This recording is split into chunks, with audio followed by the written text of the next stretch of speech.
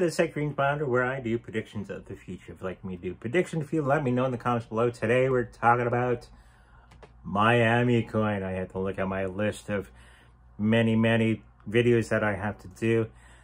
Got my little bit of cards here to the side. Let's see the first card. Now, it's the death card. Doesn't necessarily mean death of the project and that it's upside down. Usually means great change is going to be happening to the project. And I think they were hoping, I think they were hoping for great change, but it fell flat on its face and didn't work out the way that they wanted. So it may be prudent to wait on this one before getting involved. Of course, not financial advice, but the things that they were hoping to happen didn't happen, and so are going to hamper them into the future as we get to the Queen of Swords. So swiftness of action, that's sword.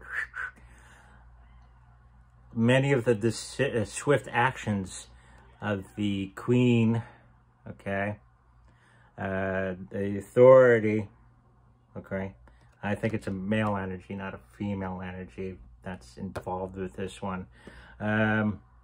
Saying, sorry, we're going to take our business elsewhere. Whatever you were hoping to happen with this association is not going to happen. So, like that guy from South Park, I'm going home, you know. That's what's going to be happening there. And even the king of wands, excuse me, physical, okay, wands are about physical action. I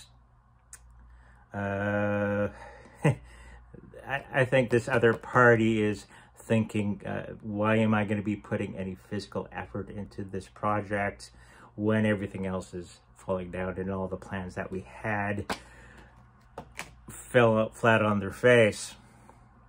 And this is also represented by the Page of Wands, the bringer of information, the person yelling from the square.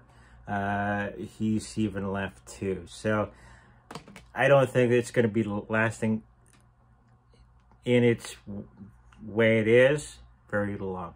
Okay, just my 2 Satoshis on the subject. Always grateful for the people that are donating down below. Check me out on all my other social media and the links in the description. And make sure you like, subscribe, and I'll see you in the future.